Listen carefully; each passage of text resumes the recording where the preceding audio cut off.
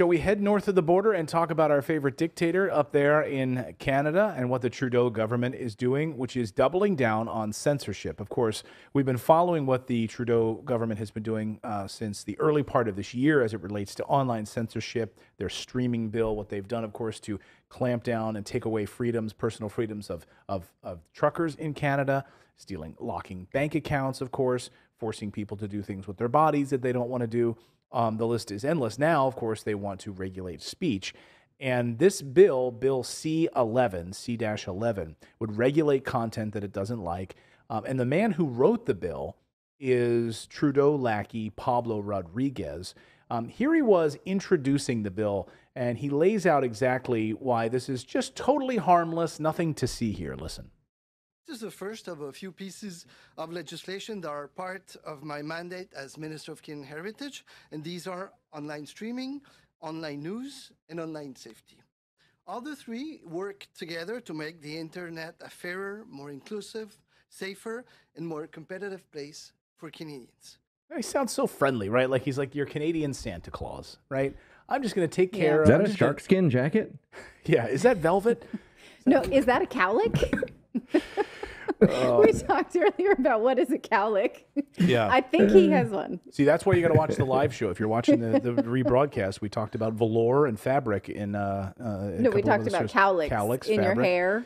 Yeah. Yeah, so he seems like he's like a nice guy, right? He seems like the Canadian Santa Claus. He just wants to protect what you see, hear, and read online in Canada, right?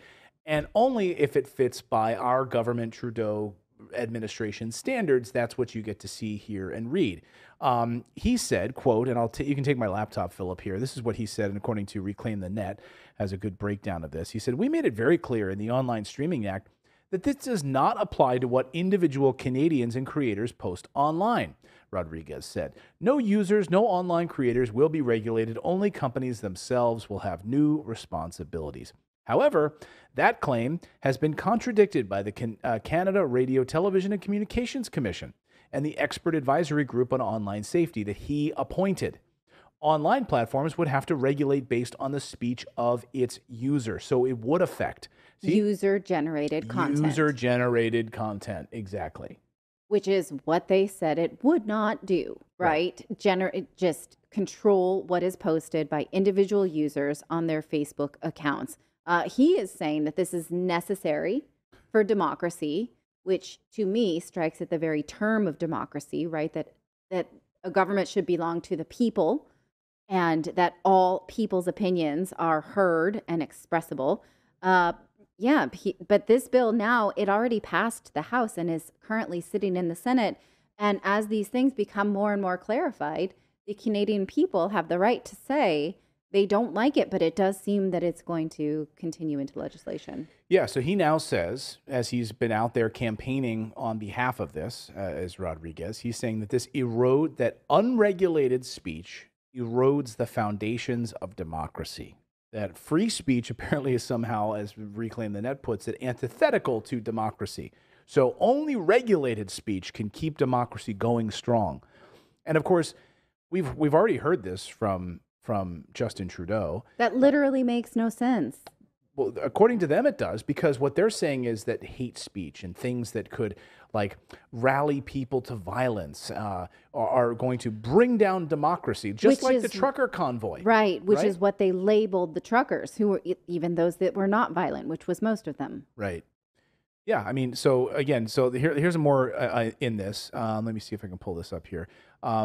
Yes, content that will be regulated includes Facebook posts, private... Yes, I will. Thank you, Siri. Thank you. My watch. Thank you, Siri. I will say that again. Content that would be... even Siri would be regulated. I wasn't touching it. Siri would be regulated under this, right? Content that would be regulated includes Facebook posts, private Twitter DMs, Amazon listings, video games, even listings on Airbnb. Look at this. Many experts mention there is a justification to look more widely at some interactive services like Airbnb and gaming platforms. Basically, forums. Many experts supported the notion that private communication should be included under the scope of the legislative framework. Private messaging services should also be regulated. Oh, so if you use, I don't know, iMessage, or if you use WhatsApp or Telegram to communicate, we're going to regulate that now. And how are they going to do that? By giving themselves more access to your communication. Right. Yeah, we're going to look at what information is going through this. And if we deem it disinformation, is what they're saying, then we see that as an affront to freedom and democracy. So we are going to clamp down on that disinformation. If you are one of the people that's a purveyor of misinformation or disinformation in Canada, we are going to watch you. Or information we otherwise See, don't now like. this is scary.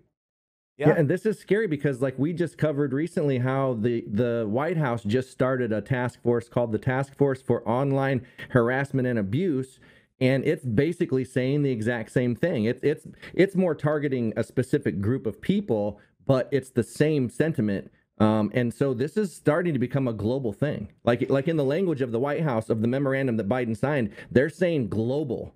Yes, not just in the United States. Well, when people sit there and say, "Oh, this whole WEF, World Economic Forum thing is a conspiracy theory," it's not.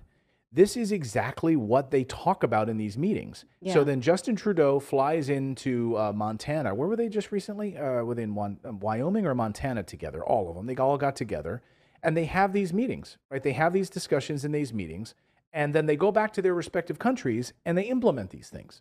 It happens in the United States. And then, suddenly Canada's doing the very same thing. Right, and then the Netherlands is doing the same thing. But this is the thing that Western leaders condemn China for. Right. Right? Because the internet is not open in China. You absolutely cannot just Google things that the Chinese government doesn't want you to discover. You can't chat freely about things that the Chinese government doesn't like. Absolutely, that's the case.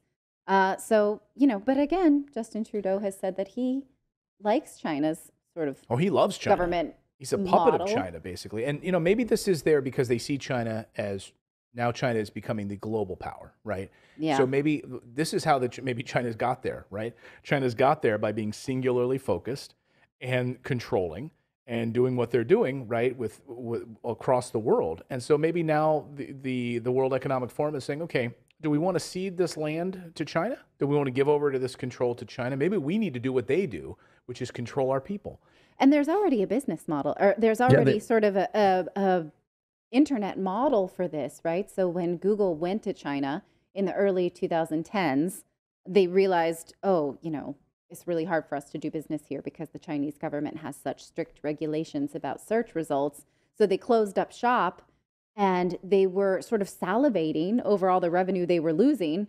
So they went back to China 2 or 3 years later with a brand new business model that suited politicians there. Right. So yeah, big tech could do it. They could do it for Canada. If Canada passes this bill and tells them exactly what they want their Google to look like, big tech will do it. Yeah, because Google, they brought up stakes, right? They were like, we really stand for the people. So we're going to leave mainland China, and now what we're going to do is we're just going to go to Hong Kong. Yes. We're go to Hong Kong, but then we're going to go to Hong Kong, and then we're going to reconstitute ourselves back in mainland China under some different names. Hey, we're going to name our company Alphabet now. Because you didn't say Google couldn't be, now we're not Google anymore, we're Alphabet. So we're all a bunch of these different companies. Our search engine is under this company, and this is under this company. And that's how these guys get around it. Apple did that with that Fox company or whatever, like with Foxconn, where they manufactured. I mean, this happens. It's like they get on that, and they're like against it, but then they, if there's profit to be made, then all their morals go out the window.